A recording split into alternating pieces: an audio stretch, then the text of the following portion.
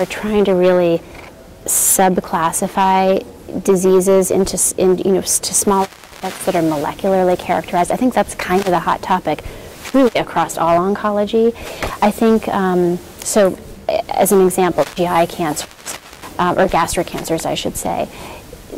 As I'd mentioned earlier, this was long thought to be a single disease, and now we're learning that it's so heterogeneous, both across regions of the world. We're learning that about 10 to 20% of patients with metastatic G-junction and gastric cancer have HER2 overexpression. We borrowed from our breast oncology colleagues and know that we can now use HER2-targeted agents such as trastuzumab.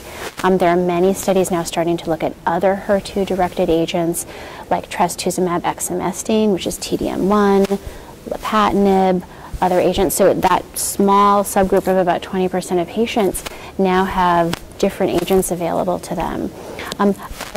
We just spoke about angiogenesis inhibitors in that particular group of patients. We don't yet have great predictors of who responds to those particular agents, but that's being evaluated.